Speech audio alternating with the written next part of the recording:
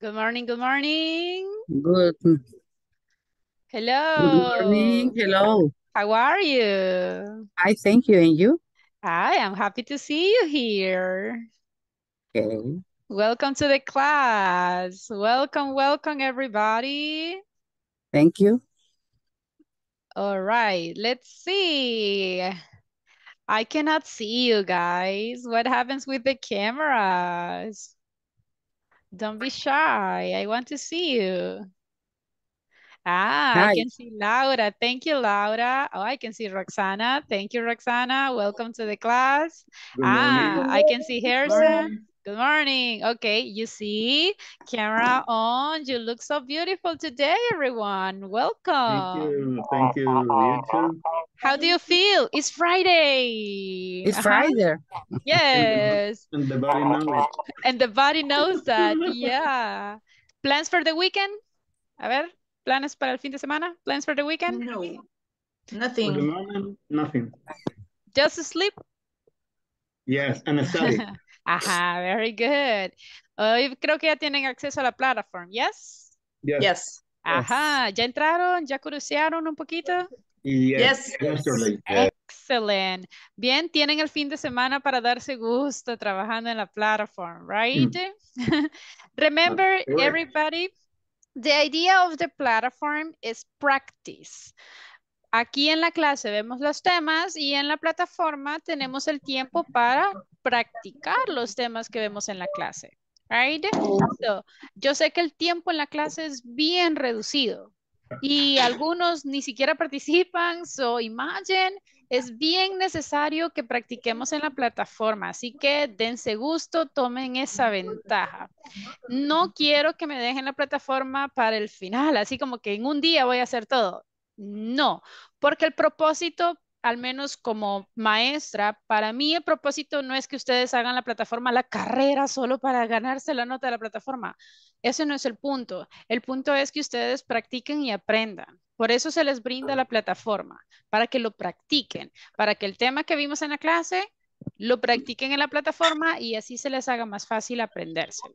Así que dense gusto. Si de repente se topan con un ejercicio que no saben cómo es, no le entienden a la indicación o ya lo hicieron muchas veces, pero siempre les sigue saliendo la respuesta incorrecta y no saben el por qué, pueden tomar un screenshot, una captura de pantalla y le envían al grupo. Y si un Okay. compañero ya la hizo, entre ustedes mismos se pueden ayudar. Yo puedo contestarles. El problema es de que a veces estoy en otra clase, entonces no siempre les puedo contestar como inmediatamente. Pero si ustedes la envían, posiblemente uno de sus compañeros ya hizo el ejercicio y les puede ayudar en dado caso que yo me tarde en contestar. Got it? Okay.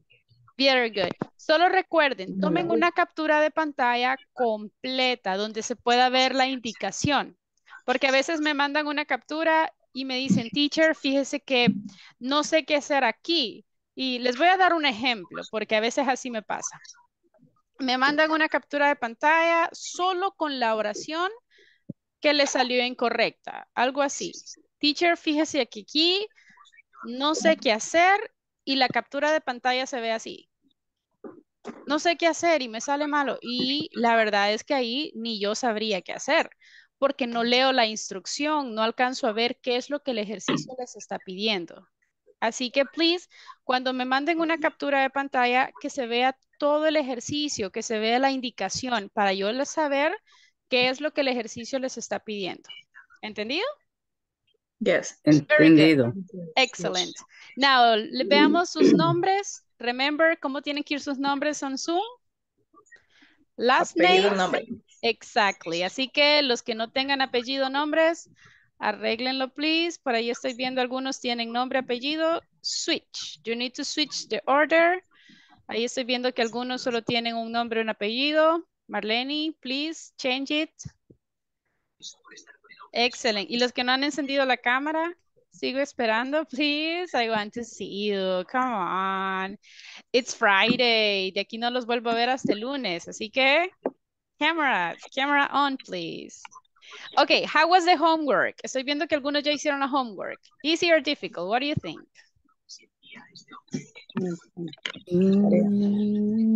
Also. So. Ajá. ¿Los demás? ¿Cómo van con la homework?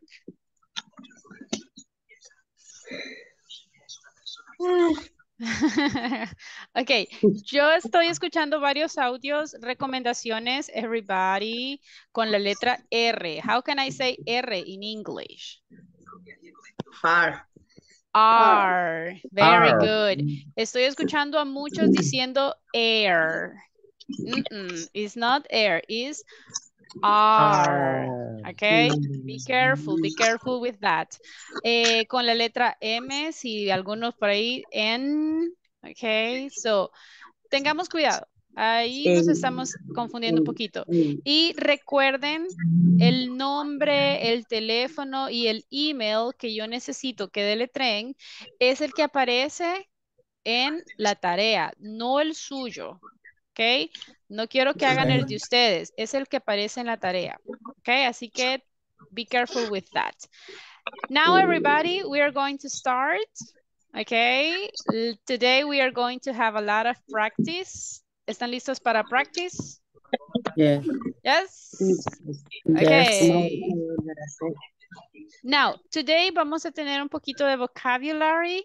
Vamos a ir aprendiendo bastante vocabulary, así que vayan tomando nota, please. Cada palabra nueva que encuentren, write it down. So, I'm going to share the presentation. Can everybody see the presentation? Yes. Excellent. So, everybody, this is the class number 4. Si se fijan, las unidades no son tan extensas, right? Los temas que se ven en cada unidad no son tan extensos. Así que ahorita vamos a ir iniciando lo que es la unidad 2. Me gusta ir un poquito rápido porque si de repente nos topamos con un tema que es difícil, entonces a ese tema le podemos dedicar un poquito más. All right. Y también recuerden que necesitamos hacer los speaking evaluations y esos speaking se hacen aquí en la clase. Así que para eso vamos a necesitar también un par de días para que todos logren evaluarse. Así que estamos iniciando unit number 2. And this is the class number 4. So everybody, May 19th. And do you remember verb to be? To be, yes. Yes. What is the verb to be for I? I am. You? Are. You are. She? Is. We? Are. They? Are. Good job. Excellent. What happens in negative? I'm not. I am not. You? You are not. You are not. She? Is not. She is not. We? We are not. That's it. Very good job. So, in affirmative, as you said, I am, you are, he is, and ta-da-da-da-da. Now, important. Cuando estamos hablando, we can use contraction. Es decir, lo podemos hacer más corto. So, we can say, en lugar de decir I am, para sonar un poquito más fluently or un poquito más natural, vamos a decir am. Now, be careful. Tienen que hacer sonar la letra M. Porque si no me hacen sonar la letra M, se escucha como que si no tuvieran la contraction. So, am. The next one, en lugar de decir you are, vamos a decir your. ¿Cómo sería la siguiente? His. Ya no decimos he is, decimos his. The next one? She's. The next one? It's. Solo asegúrense, please, de pronunciar la letter S. It's. Next. Where? Where. We are. Next. Here. There. There. There. There. There. There. Okay. So, a partir de ahora, cuando estemos hablando, vamos a tratar la manera de usar contractions. Understood? Okay. Very good. Eso nos va a ayudar a sonar un poquito más fluent. ¿Ok? Si yo estoy hablando in negative, we can also use contractions. In the negative form, we will have two options for the contractions. The first option is I'm not. No. or you're Not. he's You are not. Not. Exactly. That's the first option. But we have another one. Instead of saying you're not, we can say you aren't. Okay. Aren't. Repeat. You aren't. You aren't. Okay. For he, we can say he Is. exactly. He isn't. If I'm talking about she Is not. is the same, right? So you decide. You can say she's not She's or inside. she Is. isn't. El significado es el mismo. Isn't. Ahí ustedes deciden cuál quieren usar. If it is it, I can say it's not or it Isn't. exactly or it isn't. Isn't. If I'm talking about we, you can say we're not or We aren't. we aren't. Exactly. If I'm talking about they, you can say they're not They or aren't. exactly. They aren't. As simple as that. The only exception is I am. Con el I am solo tenemos un tipo de contractions en negative que sería I'm not. Con la primera persona, si ustedes me dicen I amn't, like this, eso no se puede. Okay, I amn't, never. Okay, así que con el I, la única contractions que podemos hacer es I'm not. ¿Entendido? Así que I amn't, never. Okay. ¿Se entienden las contractions? Yes? Okay. Yes. Cool. ¿Cuál les gusta más?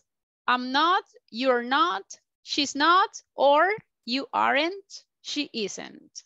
You aren't. Aren't, okay. ¿Y los demás? Is not. The second form. The second one, aren't, isn't? They know. They are not, okay. So, here is optional. Aquí les voy a dar libertad. Elijan la que a ustedes les guste más. ¿Entendido? We aren't. Very good. Let's do a practice. Well, Okay, let's complete these sentences in the negative form. You have to decide if it is which form of the verb to be. Primero veámoslas en affirmative. If I'm talking about, can you see the sentences? Yes? Yes. The boy is or are? Is. Yes. That girl?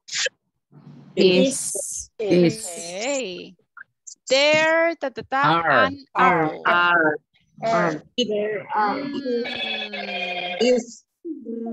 Estoy diciendo they, look at the word, no es they. Y estoy hablando de qué? Look at here. Ya vamos a ver más adelante qué significa este there, pero si se fijan, dice an apple. ¿Qué significa apple? What is that? manzana. How many? One or more? One.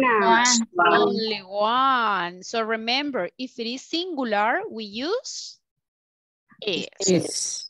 Okay, the next one. Where my books Are. Because it's plural. Okay, my mother Is. Where my eraser. Do you know what eraser is? Is plural. Plural or singular? Singular. And what is that? Singular. What is that? Singular. Eraser. Borrador. Ajá. It's only one. So we are going to say Where is? the student Is. is the trees. Are. Why? ¿Por qué creen que es are? Trees. It's Los plural. árboles. Andy and Peter Are. are because it's plural. The students Are. are. So look at the difference. The student is in singular. So we say is. Students is plural. We say Plural. are. Understood? Yes. Yes? Okay. This is affirmative. Let's try it with the negative. They, you can use contractions. So they, very good. They aren't my friends. He, okay. He isn't thirsty. Let's see vocabulary. Thirsty. Do you know what is that? Sediento. Exactly. When you want to drink water, you say thirsty. Next one, I'm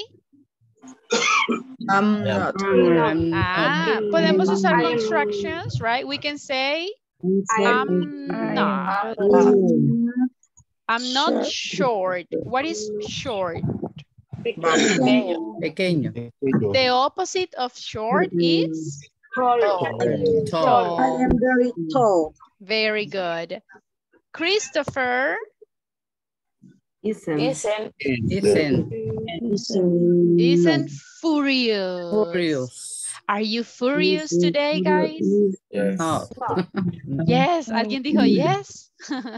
¿Por qué? Why are you furious today? Just kidding, teacher. No se quería levantar, that's why. Okay, my mom Isn't. isn't a nurse. Do you remember what nurse is? Very good, excellent. So guys, that's the way that we can use affirmative and negative with the verb to be. Clear? Yes? Yes. ¿Preguntas hasta acá? ¿Seguros? This moment. Or are you ready for the exam? No. Pero dicen que no tienen preguntas. So, Nervious. okay, before continue is a selfie time. Así que everybody, ya saben, selfie time. Su mejor pose, please. Okay, algunos todavía tienen la cámara apagada. Be careful. Okay, 1, 2, 3. Okay, very good. Thank you. Now, just a reminder, un recordatorio, be careful with the attendance. Okay, no nos descuidemos de la attendance. Hay algunos que si se fijan ya faltaron. Okay, así que everybody, don't be like that. Siempre tengamos mucho cuidado con la attendance. No solamente, el primer día todos aquí en la clase, no. Okay, la attendance es de todos los días. Todos los días tenemos que conectarnos los 90 minutos. Okay, no son 5, no son 10, no es media hora, 90 minutos. Okay. Now, let's continue. Ya vimos la affirmative, ya vimos el negative form. So now we are going to see question form. Okay. Cuando vemos las questions form, primero vamos a ver las yes, no questions. ¿Por qué creen que se llaman yes, no questions? For the answer. I'm sorry? For the answer. Because of the answer, exactly. Significa que solo vamos a poder responder yes or No. or no. For example, yo les puedo preguntar, are you from Canada? Aquí no hay otro, aquí, exacto, solo podemos responder con un yes o con un no. Tendría sentido si yo les digo, tengo hambre, right? ¿Tendría sentido? No. Si yo les pregunto, are you from Canada? ¿Tendría sentido que ustedes me digan, porque yo nací aquí? ¿Tendría No. sentido? No. No. En una yes, no question, solo podemos responder con un yes or no. No. So, ¿cuál es la estructura que tenemos que seguir? Pay attention here, everybody. Micrófonos, please. Now, cuando era affirmative, decíamos I am. Now, in the questions form, ya no vamos a poner primero el sujeto, sino que lo vamos a cambiar de posición. Y vamos a iniciar con el verbo. Look. So, I need the verb to be.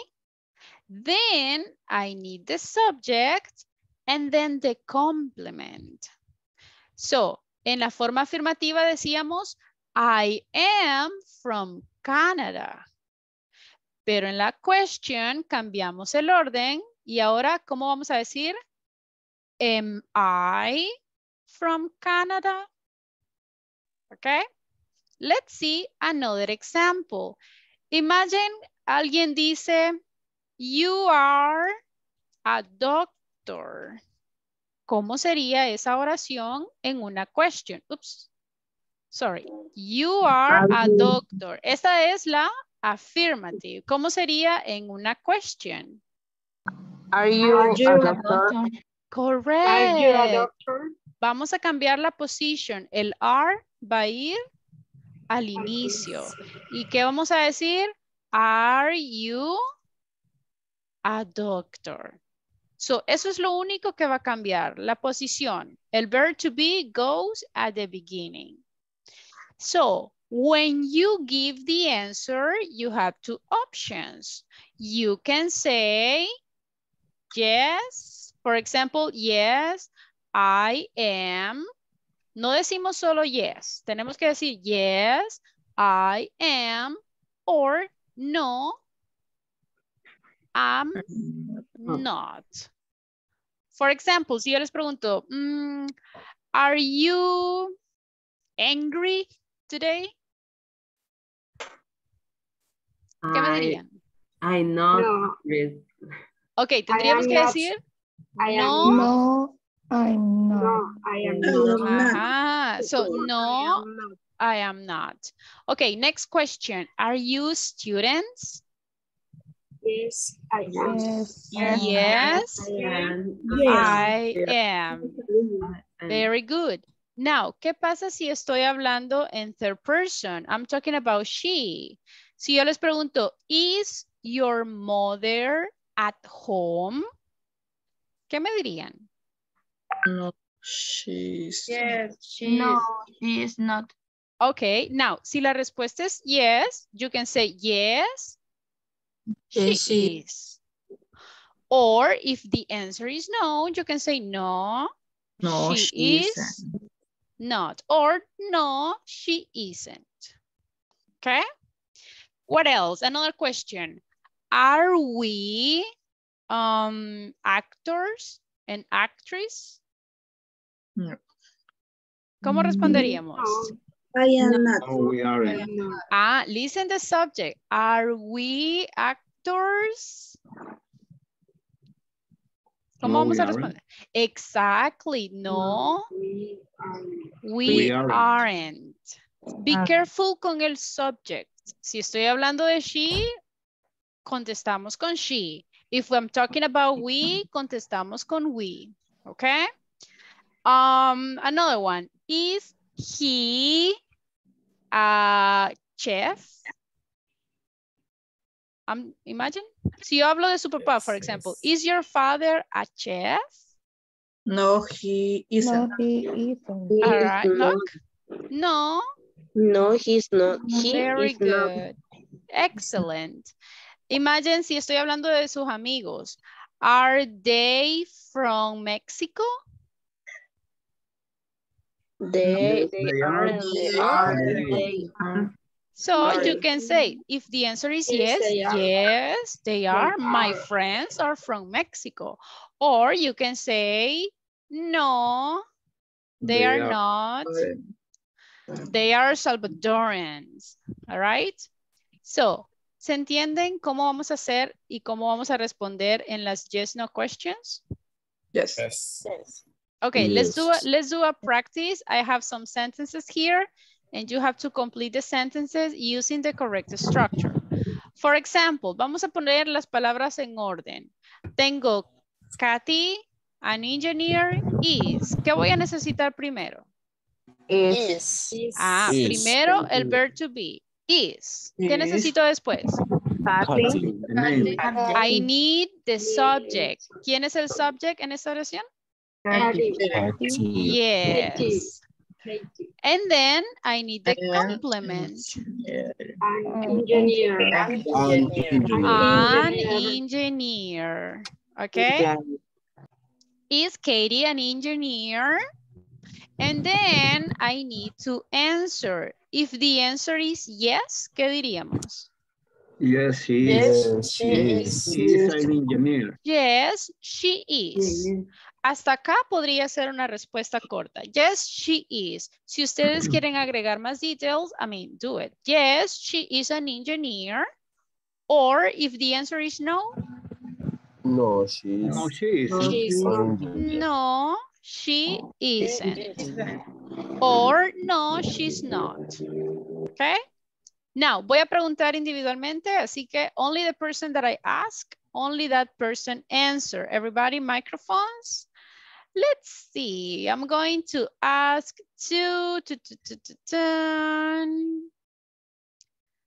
Dina Elizabeth.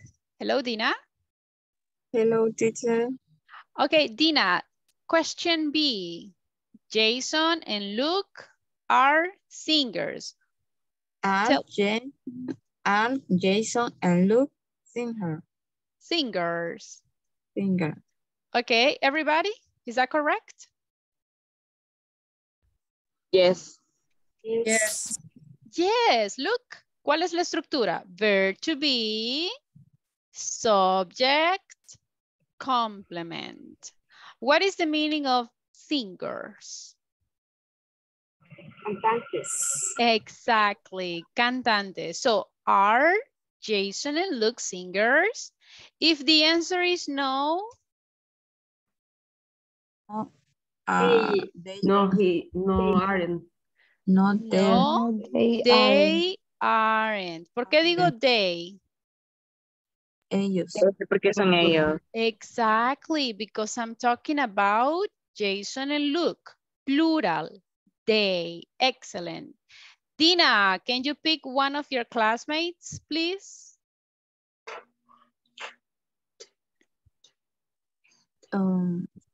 Is David have No. Pick someone. Elija a alguien. Pick someone. Cuando les diga pick someone, significa que elijan a alguien, ¿ok? Bien.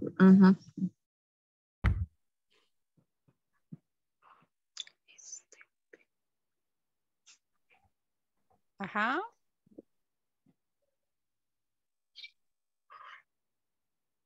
Who?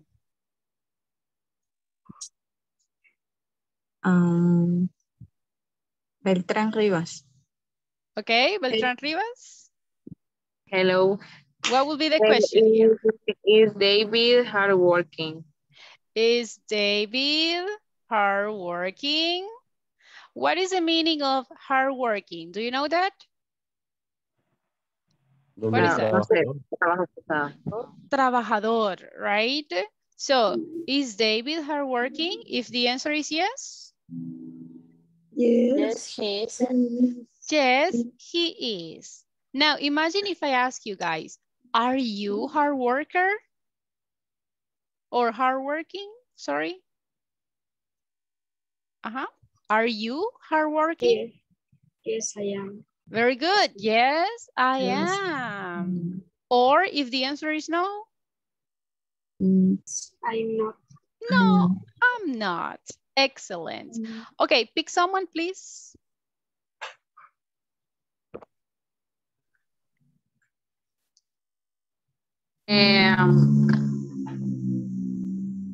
Bruca Flores. I'm sorry? Bruca Flores. Okay, go ahead. What is the answer in this one, Ms. Flores? Is John a teacher? Is John a teacher? Is that correct, everybody? Yes. Yes. Yes. Fíjense en la estructura. First, I need the subject. In this case, I'm sorry, I need the verb to be, subject, and complement. Is John a teacher?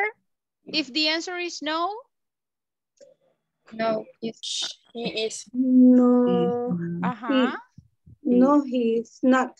that's it. So you can say in contractions form, no, he's not, or Isn't. no, he isn't. Perfect. Pick someone, please, Miss Flores. Okay. Permítame, teacher. Okay, Rodrigo Barrios. thank you. Okay, Rodrigo, what is the answer? Are we today? Rodriguez. Oh, sorry, Rodriguez. Sorry, mister. Go ahead. Are we happy today? Are we happy today? Is that correct, everybody? Are we? Yes? Yes. Yeah. So let me ask you, hey guys, are we happy today? It's Friday. Yes, of course. Yes. Yes, we are. That is the answer. Yes, we Yes, we are. But si les digo, hey, today we will have an exam. Are we happy today? No, we aren't. Okay, that's it. So, así es como funcionan las questions con el verb to be. Got it? Yes? Any questions? This is the moment for questions. Go ahead. No? Are you sure? It's okay. Okay, very good. If you don't have questions, later, in some minutes, después de algún par de vocabulary que vamos a aprender hoy, vamos a usar estas questions. Así que, keep in mind, please. Now, we're going to see another topic. Yo sé que tal vez algunos ya se lo saben, but if you don't, a, en, an. Ya practicamos los numbers. How can I say uno in English? One. One. Okay. But tenemos otras dos opciones para decir one. We can say a or we can say an. Las tres opciones significan uno. Okay. So I can say one car. O también puedo decir a car. And it's the same. Un carro, un carro. Aquí con and también significa uno, but there is a rule that we need to follow. And that is exactly what we are going to see today. Look, a va seguido de una consonant. ¿Qué son las consonants?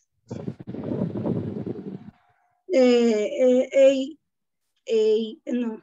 Todas las que no son vocales. Ajá. For example, B, L, M, S, exactly. So, vamos a usar a cuando la siguiente palabra inicie con una consonant. For example, a lamp. A door. A house. A bag. So you see, consonants. On the other hand, and what is the difference? And is followed by vowel. ¿Cuáles son las vowels? Vocales. In English, can you tell me the vowels in English?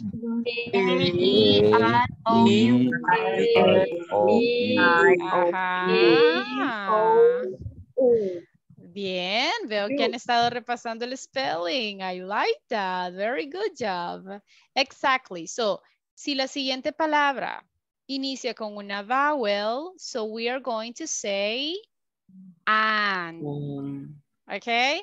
For example, an apple, an elephant, an ice cream, an orange, an umbrella. Understood? Yes? Yes. Let's see some examples. I have different objects here. So tell me if I need a or an. Number one, water bottle. A water bottle. A. A, are you sure? Yes. Yes. Why? Look, I have consonant or vowel. It's a consonant, the first one. Exactly. This is a consonant. Por eso voy a decir a water bottle. Next one, I have notebook. A notebook. A notebook. If you see, I have consonant. Okay? How about the next one? English book. And And Why? because it's a vowel. I have vowels.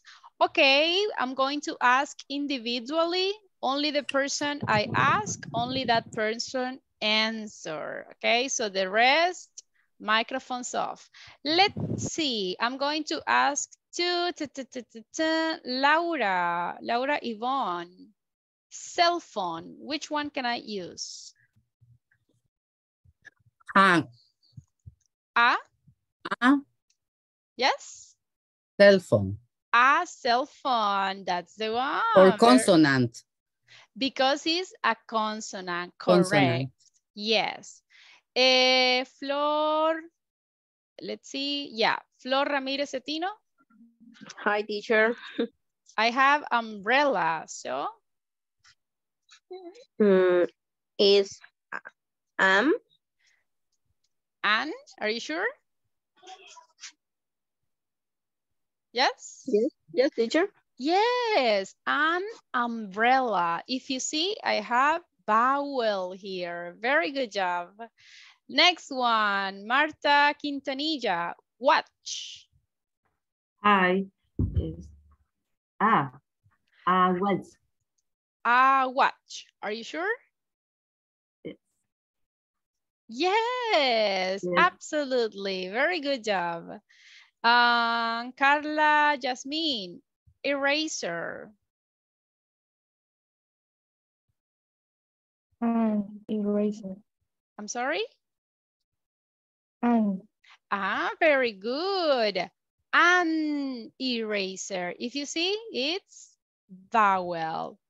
Let me ask to Douglas. Douglas, pencil. Hello. A pencil. A pencil. That's the one. Very good. Irving, pen. A pen. Very good. A pen. Who else? Who else? Marvin Josue. Wallet. A wallet. A wallet, definitely. Roxana Maribel. Bag. Hey. Okay. In this case, guys, we can say a bag. Okay. A. Cuando estamos refiriéndonos a la letra A como número 1, podemos pronunciarla como a bag. Okay. Cuando estamos deletreando, entonces sí decimos A. A. That is the one. Okay. Ivania, I have laptop. A laptop. A laptop, definitely. Yeah. César Ernesto, online dictionary.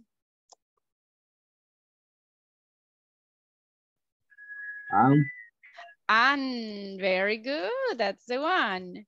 Ruth, highlighter. A highlighter. That's correct. And the last one, volunteer, guys. Snack. A snack. A snack. Very good. So, simple. If you have consonant, you say a. If you have vowel, you say an.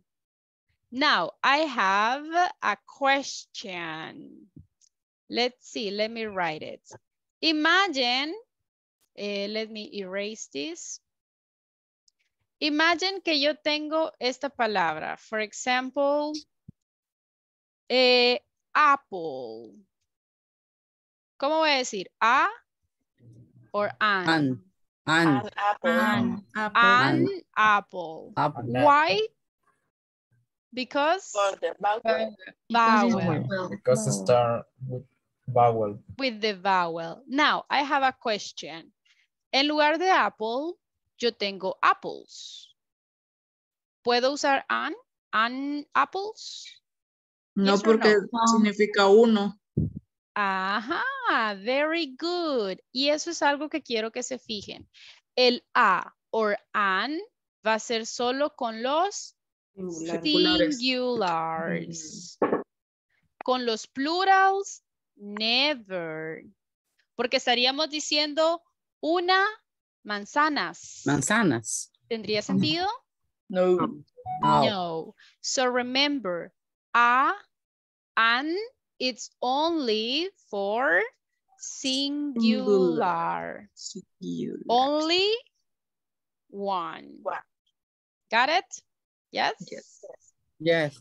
Now, algo que tenemos que tener en mente es la letter H. La letter H in English is special. Okay?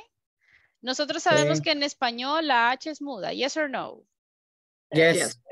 But in English, no. Okay? In English, sometimes she is mute. Sometimes she's not. A veces es muda, a veces no. Okay? For example, cuando decimos la palabra, this one. ¿Cómo la pronunciamos? Hotel. Hotel. Hotel. ¿Escuchan el sonido de la J? Hotel. Hotel. Right?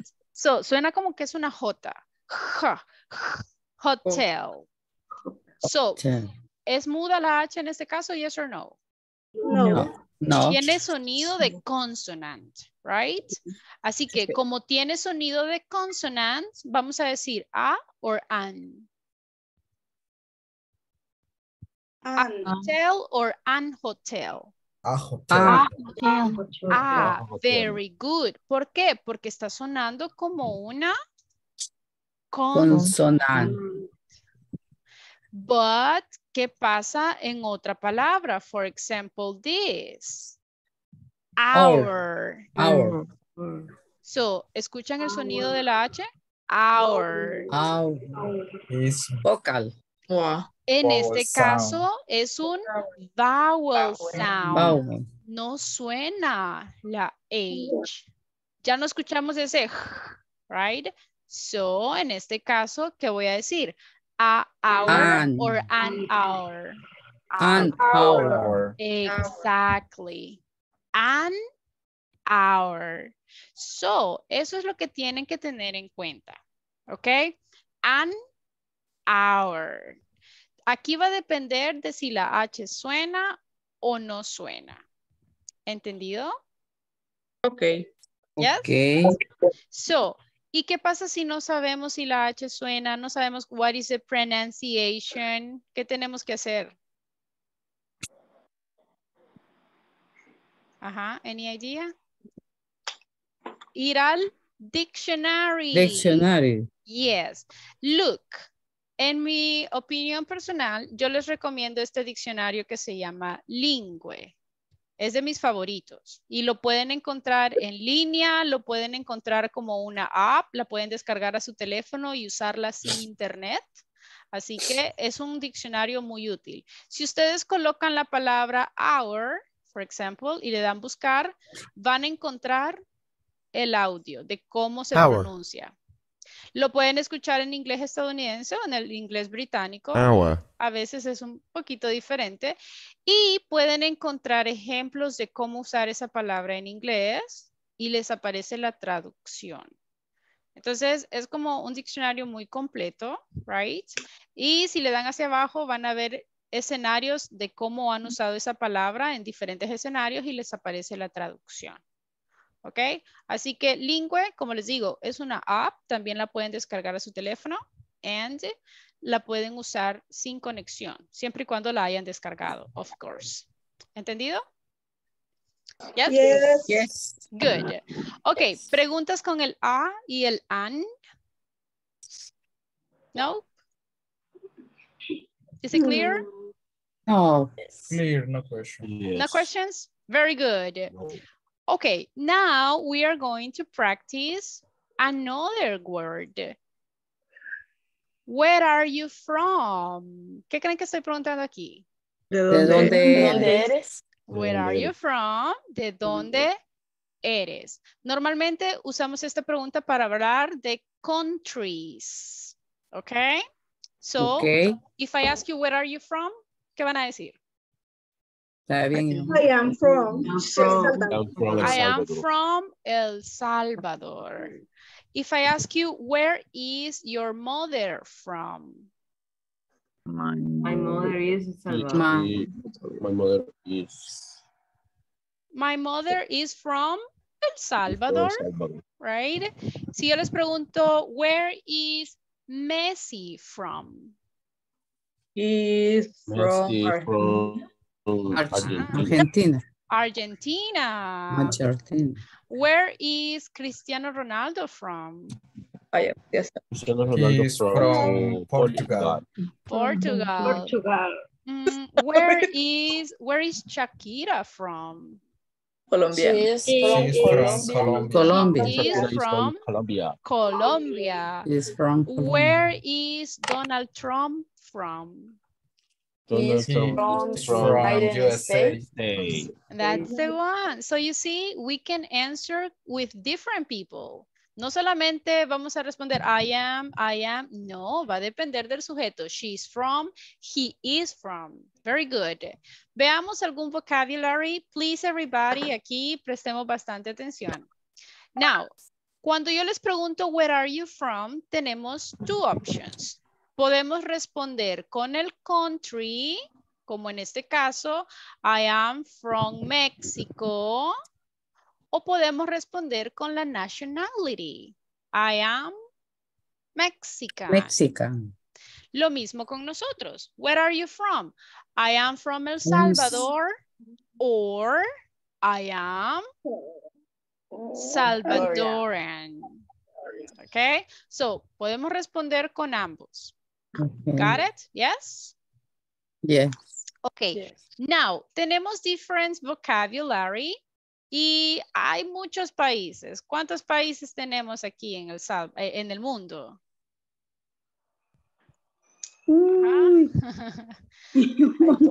A lot, right? Tenemos muchos countries. So, obviously, es muy difícil aprenderlos todos de memoria, right? Pero vamos a tratar de aprendernos at least the most common ones, okay? So, les voy a mostrar una picture con algunos de los países más comunes and let's try to memorize the most commons. No los vamos a aprender todos, pero sí al menos los más comunes, ¿ok? Important. Okay. Y aquí va algo bien fácil. Latin countries, they don't change. Si estamos hablando de los países latinos, they don't change, ¿ok? Colombia is Colombia. El Salvador is El Salvador. They don't change. Can you see the picture? Yes? Yes. Ok. Hablemos primero de los continents. The America continent is divided. We have three options. For example, what is the first? North America. North America. North America. Ajá. Pronunciation. Tenemos que pronunciar este north. Put North. tongue between your teeth. North. North. That is the one. North America. North America. Which countries do we have in North America? We have Canada. Canada, United States. United States, and Mexico. Now, we have Central America. America. Which countries do we have in Central America? Honduras. Honduras, Costa Rica, Ecuador, Nicaragua. Now, listen. The names doesn't change. No los cambiamos los nombres, pero tenemos que tratar de imitar un poquito el accent. So, en lugar de decir Guatemala, ¿qué podemos decir? Guatemala. Guatemala. En lugar de decir Honduras, decimos Honduras. Instead of saying El Salvador, we can say El Salvador. El Salvador. Okay, so let's try to imitate the accent. Then Central America, and then we have South America. South America. In this case, it's the same. Los countries no cambian, but let's try to imitate the accent. We don't say Colombia, we say Colombia. We don't say Ecuador, we say Ecuador. Peru. Argentina. So that's the idea. Imitate the accent. Brasil es la exception, porque Brasil sí cambia. En Spanish lo decimos con S, right? Brasil. In English is with Z, so we are going to say Brazil. Okay, which country of America do you want to visit? North America. North America? Mexico. Guatemala. Okay, which country, ¿cuál país de América les gustaría visitar? Would you like to visit? Canada. Canada. Canada, okay. What else? Mexico. Canada. Okay. Argentina. Chile. All right, very good. Peru. Okay. So America is Brazil. Okay. Now, in America también tenemos the Caribbean. ¿Qué countries tengo en the Caribbean? Jamaica. Okay, listen, we don't say Jamaica, we just say Jamaica.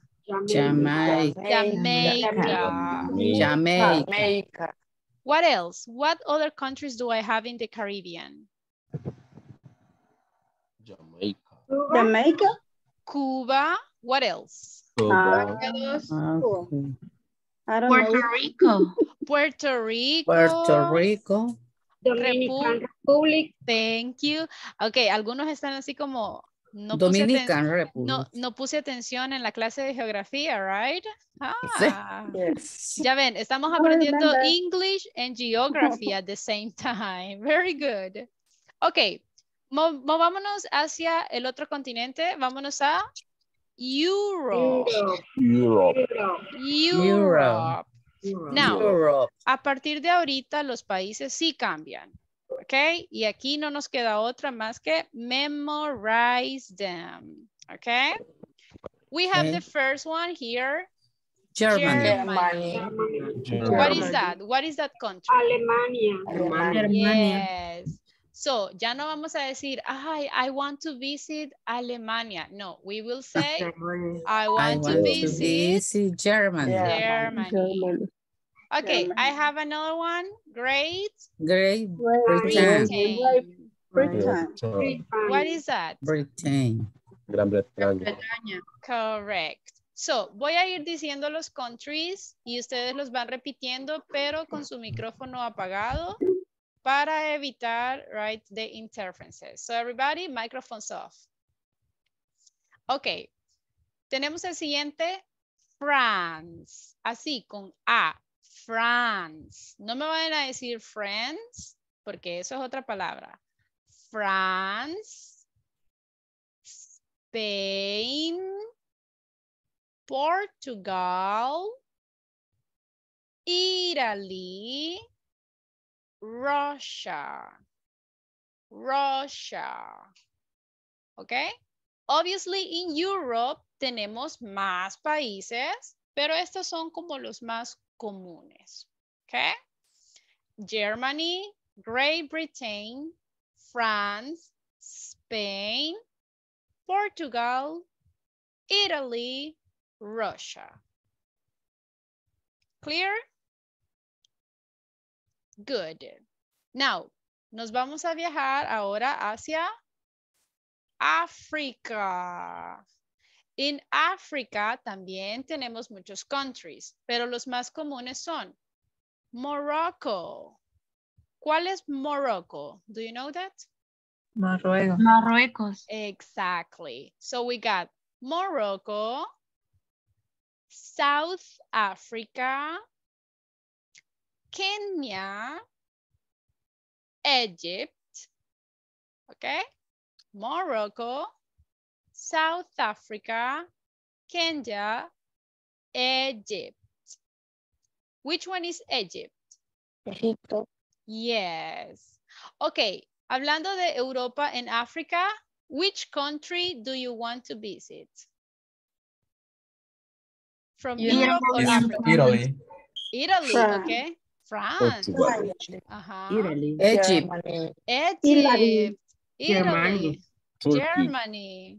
South Turkey. Africa. Okay, but Turkey, it's already from Asia. But let's see. Vámonos a Asia. Microphones, please. Asia. Okay, in Asia tenemos más countries. Tenemos Russia, porque Russia pertenece a ambos, right? Tanto como a Europe como a Asia. También tenemos South Korea. Pero también tenemos el North Korea. ¿Ok? South, North. También tenemos Turkey. ¿Cuál sería Turkey? Turquía. Turquía. Exactly. We Turquía. also have India. India. ¿Ok? Micrófonos, microphones. También tenemos uno muy común que sería Japan. No vamos a decir Japón. Japan. We have China. We have Thailand. Okay. South Korea, Japan, China, Thailand, India, Turkey. And then let's move on to Oceania. In this one, we have Australia, que es el más grande, right? Australia. But also we have New Zealand. New Zealand. So guys, which country from Asia or Oceania would you like to visit? South Korea. South Korea. South Korea, really? Okay. Japan. Japan, New Zealand. New Zealand. Japan. Okay. Would you like to visit China? Yes. Okay. Mhm.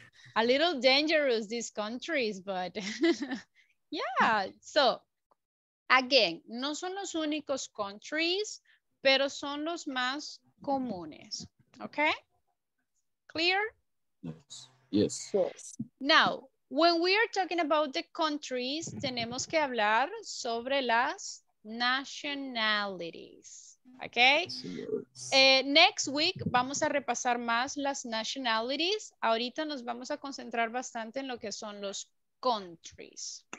Las nationalities in Latin America son bien fáciles porque, again, casi que no cambian.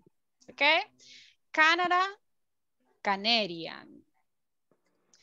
¿Cuál sería la nationality de los United States? USA. American. American. American. Un término mal utilizado podría decirse porque todos somos American, right? Pero los United States, su nacionalidad sería American. ¿Cómo sería la nationality de México? Mexican. Mexican. ¿Y de El Salvador? Salvador. Salvadorian. Costa Rica? Costa Rica. Costa Rica. Costa Rican. We add an N at the end. Costa Rican. Costa Rican. Okay. Someone from Colombia will be? Colombian. Colombian. So, Colombian. in Latin countries, nationalities are a little bit easier. But again, on Monday nos vamos a enfocar más en las nationalities. ¿Ok? Ahorita concentrémonos en los countries. If you want, pueden tomar un screenshot, please, para que repasen un poquito los countries. ¿Ok? Take a screenshot, please. Done? Yeah. Yes? Great. Okay. Now, we're going to continue and ya vimos un poquito vocabulary de countries. Veamos un poquito de vocabulary de adjectives. Okay? Con los adjectives tenemos muchos tipos de adjectives. Pero, ¿cuál es la función de los adjectives? What do you think? Describe. Describe, exactly. Los adjectives describen a la persona, al objeto, al animal, lo que sea. Now, tenemos different type of adjectives. Vamos a ir viendo los más comunes. Primero vamos a ver los adjectives y su opposite. For example, happy, ¿cuál es lo opuesto de happy? Sad. Sad. So everybody, are you happy or are you sad? Happy. I am happy. Excellent, very good. Because it's Friday, right? Yes. Now, we have big. What is big? Grande. Exactly. Grande. And what is the opposite of big? Small. Small. Now, No. is El Salvador big or small? Small. Small. How about Canada? Canada, big or It's small? bigger. Big. Big. Okay, then we have hot. What is hot? Caliente. And what is the opposite? Cold. Okay. El Pital is hot or cold? Cold. San Miguel is hot or cold? Hot. Very hot. Well, let's be honest. I think that all El Salvador is hot, right? I think. Okay. Let's see the next one. Fast. What is fast? Rápido. And the opposite is? Slow. Slow. Very good. The next one, we have wet. What is that? Mojado. What? Yes. And what is Dry. the opposite? Dry. Dry. ¿Qué significa dry? Exactly. Correct. Now, we have black. What is black? Negro. And the opposite? White. White. Do you prefer black or white? White. Black. White. Black. Both o black. Algunos dicen black, otros dicen white, otros dicen both. ¿Qué sería both? Black. Si yo digo both, ¿qué significa? Ambos. Ambos. Very good. Okay, we have the next one. Nervous. What is that? Relax. Nervioso, Nervioso. right? And the opposite? Relax. Before the exam, ¿cómo nos sentimos? During the exam. Relax. Nervious. Nervous. Nervous. Ah, bueno, algunos se pueden sentir relax en un exam, no problem. But normally during an exam, we feel nervous. Nervous. On vacations, ¿cómo nos sentimos on vacations? Relax. Relax. Very good. Then we have clean. What is clean? Limpio. Limpio. The opposite? Dirty. Dirty. Dirty. Dirty. Dirty. Okay. Very good. Dirty. Now, what is sick? Enfermo. That is sick. The opposite is healthy. Healthy. Okay, are you sick or healthy? Healthy. I'm healthy. Okay. Algunos me dicen a little sick, pero otros podemos estar healthy, okay? I am healthy. Okay. Have a question. Preguntas? Yes, go ahead. Sick or ill is the same. They are the same. Yes. Son solamente sinónimos. Ustedes pueden decir sick o pueden decir ill. It's the same. Okay. Very good. Okay, ¿se entiende este vocabulary? Yes. Yes. Hay que aprenderlo. Después se los voy a ir preguntando, okay? Now, we have more adjectives. We have poor. What is poor? Pobre. Yes, no money, right? What is the opposite? Rich. So, Donald Trump is poor or rich? Rich, right? Now, we have full. What is full? Completo. Lleno, right? Repleto, muchas cosas. And we have the opposite. Empty. Vacío. Exactly. So, ahí en su escritorio o su mesa, ¿cómo está su mesa? Full or empty? Full. Okay. Algunos tenemos como muchas cosas, right? But si no tenemos nada más que solo la computadora o el teléfono, we can say Empty. empty. Great. Okay, then we have strong. What is strong? Fuerte. And what is the opposite? Weak. Weak. Okay. Weak. How do you consider yourself? Are you strong or weak? ¿Pueden levantar pesas? Can you lift weight? No. Some people say yes, some people, well, I consider weak también, así que weak. Now, tenemos la otra, noisy. ¿Qué sería noisy? Ruidoso. Yes. What is the opposite? Quiet. Quiet. Okay, listen. Quiet. Okay, think about your noisy. Noisy es como bulla. Ruidoso. Ruidoso. Quiet is silencioso. Exactly correct. So think about your city. Is your city noisy or quiet? My city is quiet. Quiet? Cool. Quiet. How about your neighbor? ¿Saben qué es neighbor? Vecinos. Exactly. So, is your neighbor noisy or quiet? Noisy. Quiet. Both? Sometimes noisy, sometimes quiet. ¿Y ustedes? ¿Ustedes son los vecinos ruidosos o los quiet? Quiet. Quiet too.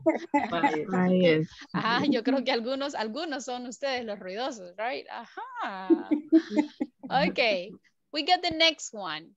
Hard. ¿Qué sería hard? Duro. Duro, right? For example, una piedra is hard. The opposite is Soft.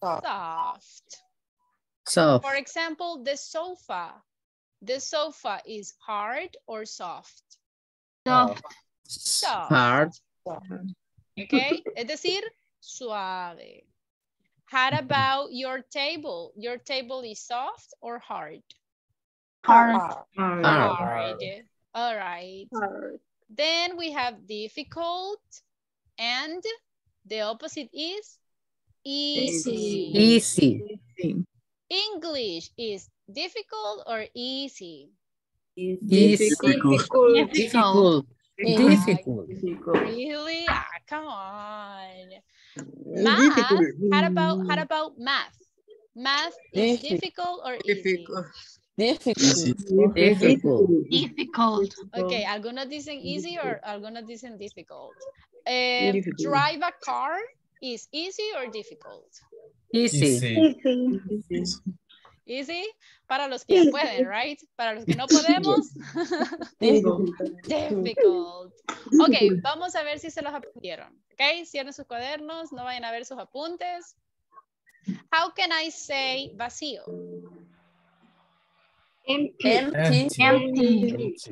¿Cuál es el opposite de healthy? Full. Thick. Very good, very good. ¿Cuál es el opposite de small? Big. Big. ¿Cuál es what is the opposite of happy? Sad. Sad. San Miguel is? Hot. Canada is? Cold. Okay, okay. During vacations, I am? Relaxed. Ok, listen. No decimos relaxed. Vamos a decir relaxed. Pónganle como que si tuviera una T al final. Relaxed. Relax. Okay? That is the one. Very good. Let's see. What is the opposite of noisy? Quiet. What is the opposite of strong? Weak. Very good. Excellent, excellent. So, esos son algunos de los adjectives más comunes, pero tenemos más. Ahora, podemos dividir los adjectives en dos grupos. All right? Los adjectives, cuando describimos a las personas, pueden ser para describirlo físicamente o para describir su personality. ¿Ok? Veamos algunos ejemplos. Para describir a una persona físicamente, podemos decir young.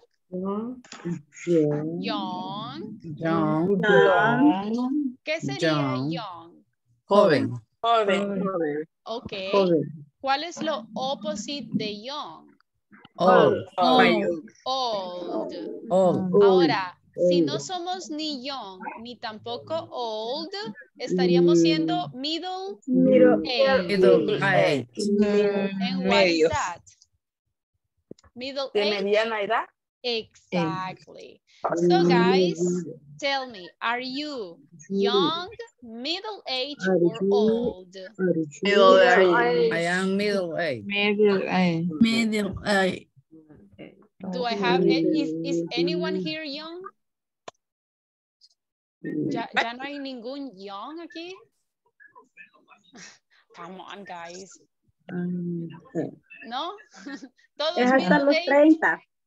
Hasta los 30 son jóvenes. So, uy, ya no. Según ley hasta los 35. Thank you. Pues, I am young. Very good. Qué alivio, right? Por un momento me afligí. Okay, so the other ones that we can use is beautiful. Beautiful es más para woman. Handsome es más para men. Okay? So, look at the picture. I have chubby. What is chubby? Gordito, right? Listen, we can say fat, pero fat es como muy pesado. Decir fat es como decir gordo, right? Eso suena muy rudo. Así que podríamos decir chubby. Chubby is like gordito, rellenito, así con cariño, right? Así que es mejor decir chubby. And then the opposite. What is the opposite of chubby? Slim. Slim. Slim. Slim. Okay. Then we have tall. Ese ya lo vimos. Tall. What is the opposite? Short. Short. Sure. So this is to describe physical appearance. So, for example, look at him. Describe him. ¿Cómo lo describiríamos físicamente a él? He is tall. Podemos decir, he is tall. What else? Handsome. He is handsome. He is hot. He's slim. He's He's slim. slim. Okay. What do you He think? is middle-aged. He is middle-aged. Very good. Now, how about the next one? He's beautiful. He is beautiful. Short. She's beautiful. Beautiful. She is short. She is young. She is slim. Very good. He's short. He's short. He's short. He's handsome. He's handsome. He's slim. He is middle-aged. He's slim. He's middle-aged. También podríamos incluir su nationality o su country. ¿Qué más podríamos decir de the number one? What is his country? Argentina. He is American. He's So, American. he is American. American. How about her? She is I think she's American too, right? She's American. She's American. He's Argentine. He is Argentina. She is, okay, Argentine. Argentine. Aquí hay algo. Argentine. Listen, si me van a decir el country, entonces tenemos que agregarle la palabra from. For example, he is from Argentina. Argentina. Oops, sorry. Argentina. Si me van a decir la nationality, no es necesario agregarle el from. Solo decimos he is Argentine. ¿Ok? Lo mismo sucede con los otros países. Podemos decir, she is American. Nationality. Pero si decimos el country, tenemos que decir from. She is from the United States of America. Understood? ¿Se entiende? Yes? All right. ¿Se entiende cómo podemos describir a las personas? Yes? Yes. Eso es en cuanto a la physical appearance. ¿Cómo se describirían ustedes físicamente? How would you describe yourself? Volunteer? I am Salvadoran. Salvadoran?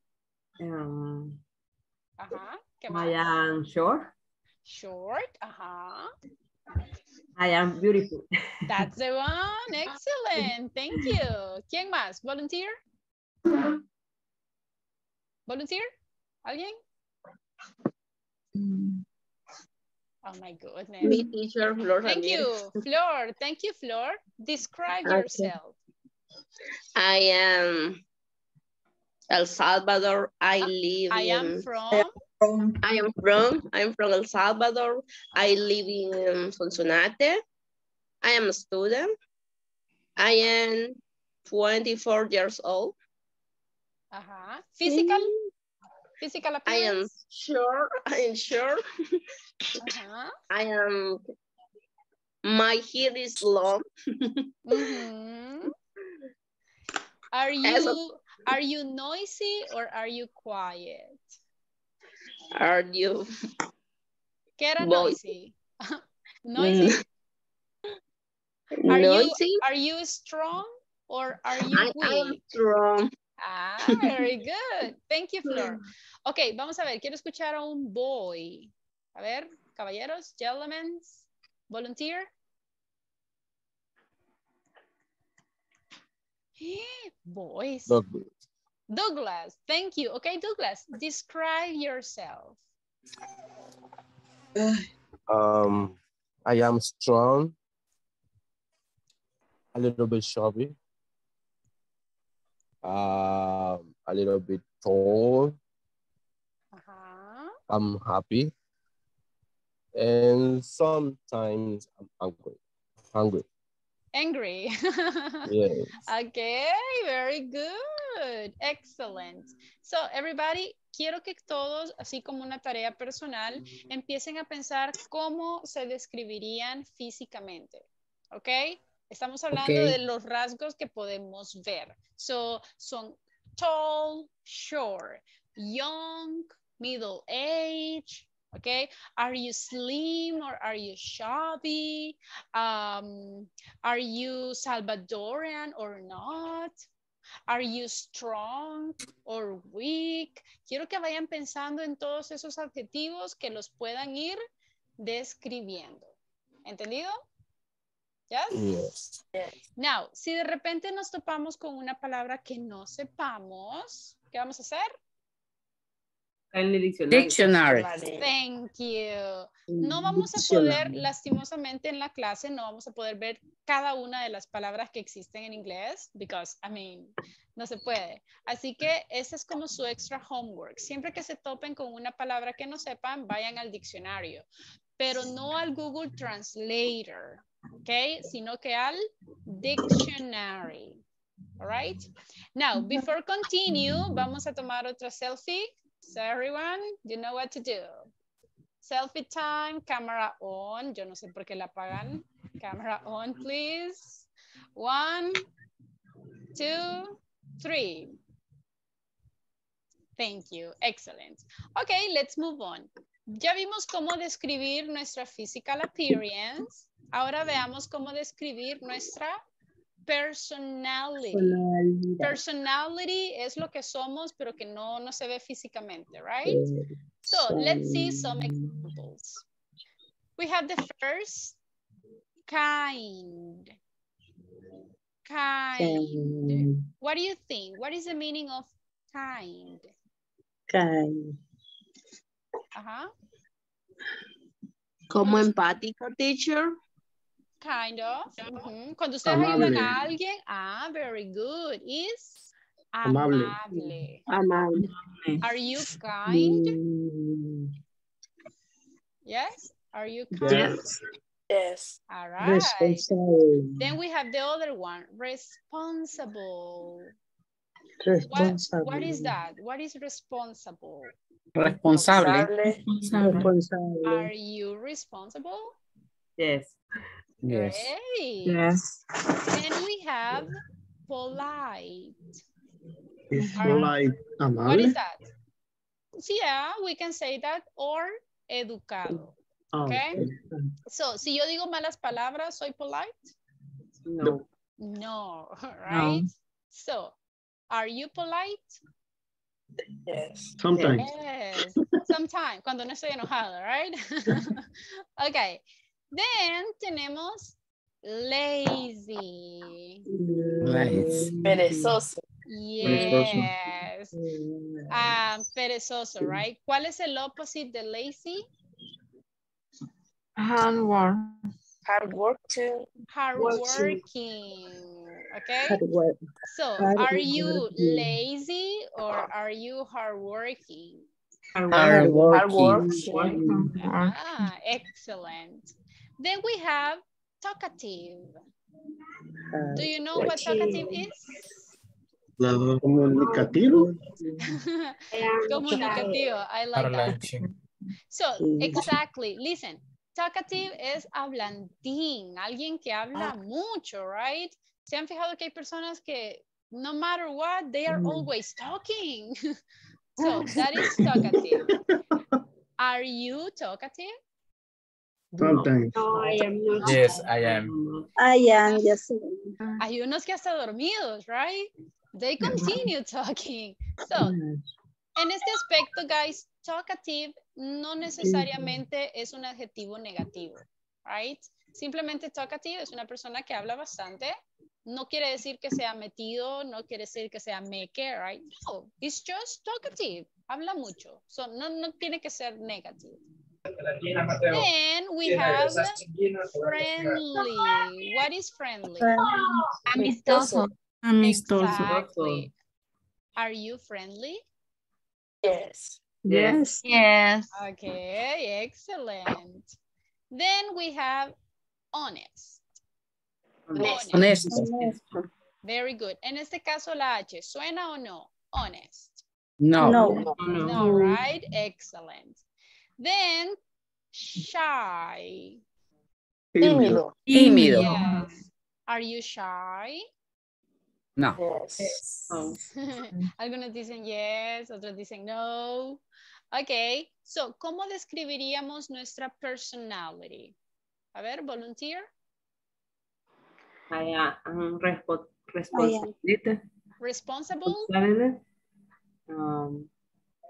I am friendly. Friendly. I am friendly. Friendly. ¿Quién más? I am hardworking. Hardworking. Excellent. All right. Honest. Honest. Ajá. What else? All right. Shy. Shy. No, ¿cuál es Shy. ese?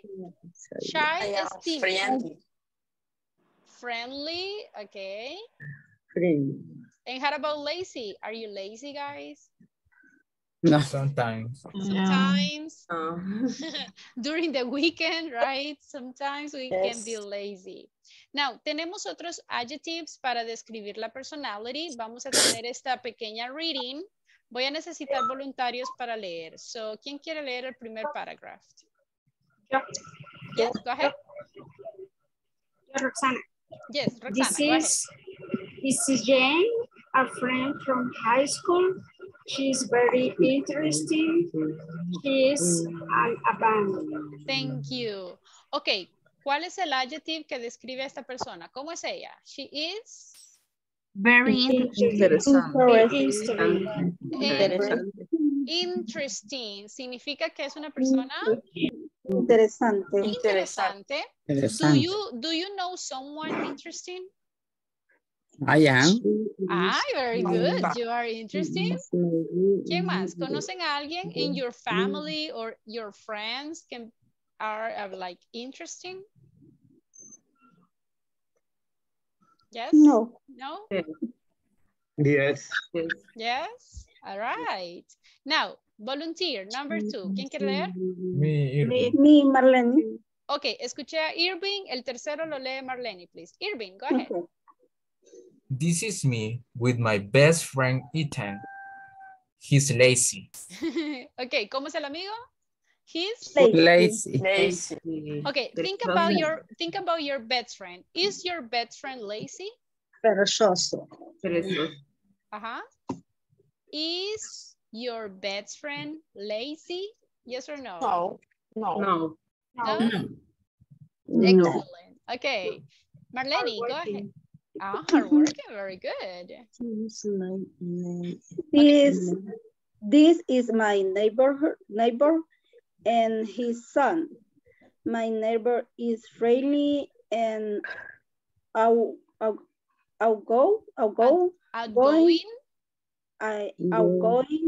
but his son is with quiet and shy. Good. Shy, yes. Okay, ¿cómo es el neighbor? El neighbor is amistoso and quiet, outgoing. ¿Qué significa outgoing? Outgoing. Ok, outgoing es una persona bien llevadera, right? Son esas personas que fácilmente se hacen amigos de otros. Es lo contrario a shy. Okay? Are you outgoing?